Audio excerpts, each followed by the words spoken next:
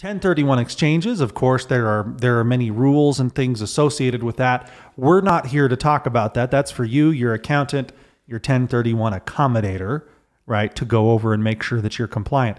But there can be some unique intricacies to it that we've found on the build for rent side when it comes to when you close on new construction, what do you actually own and when do you own it? And how does that apply? Does one of you want to dig into that a little bit and what people should be thinking about there? When you're closing on new construction, you're actually taking title to the property.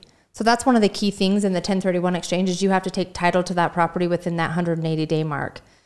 180 days of when? Of when you closed on the departure property. So the property that you sold, you have 180 days to actually close on the property that you're acquiring. You have 45 days to identify a property. How deep do we want to go in here? Because I don't want to get myself in trouble. Well, no, this is good though. Disclaimer. And it gets a little bit tricky when you're buying a new construction multifamily. Does there have to be a C of O in order to 1031 exchange into it? No, because you're taking title. Yeah. So you're taking title. And again, you're having the value. So whatever you sold your property for, less some commissions and title fees, that's what you have to replace it with. So usually most of our investors are maybe buying 2 or 3 or 4 more of our properties because they can take the land value when they close and then some of the construction depending on how far we're going to get into it. So that's one of those things we always say to people. If you're going to do a 1031 into something that we do, talk with us first. Let's chat with it because you're not going to be able to sell something for $850 and buy a fourplex from us for $900 and fulfill that exchange within 180 days. It doesn't work. That doesn't work that way. But we can accommodate exchanges. We're just going to have to split the money out a little bit because you can divvy out how you do your money. I want 30% here. I want 20% here. I want 50% on this other property.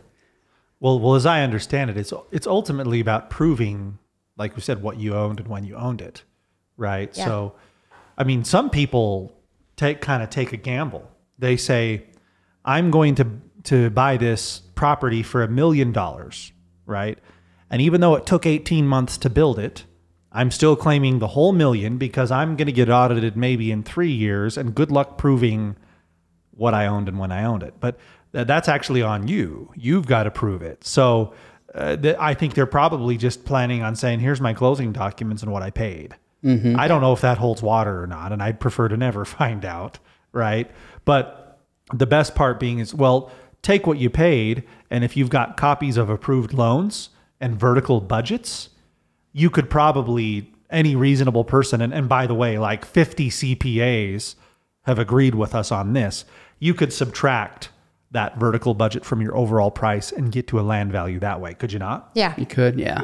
So have at least the land value. And out of the 10 years we've been doing this, have we ever had anyone that's done a 1031 exchange into new construction? I don't know yet. My client, I haven't personally, and I've done it. I've had some clients, they have not been audited yet. What and about I think you guys? Another thing that can help as a safety net for them, if they want to make sure they play by the rules, we obviously have bank draws, right? So if you're kind of trying to get as much out of it as you can, we have monthly bank draws. So you'll be able to say, okay, so here was my land, but I've had 5 draws that equaled 150,000. So at this point, my property was worth X because of the land value and the draws.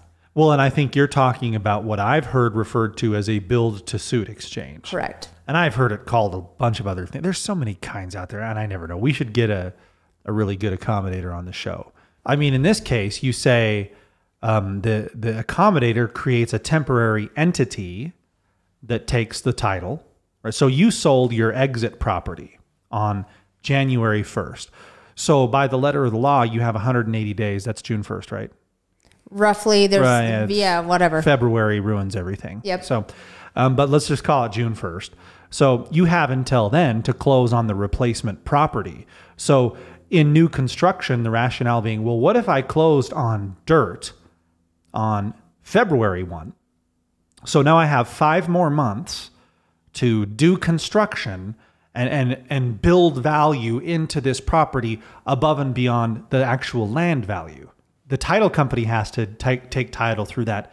It's called an EAT. I can't remember what that stands for, like an exchange asset, something like that. There's an entity, a specific kind they use. And so then you come in towards the end of May and you actually close at that point. That's when Chase Levitt shows up on title, because Chase Levitt exited title in January, shows up again on the new property at the end of May. He's going to take that land value and add up all those bank draws that Sherrod had just talked about, and that's the value he claims, right? And that holds water. But anyone want to tackle the problem that can create on financing? Anyone feeling lucky?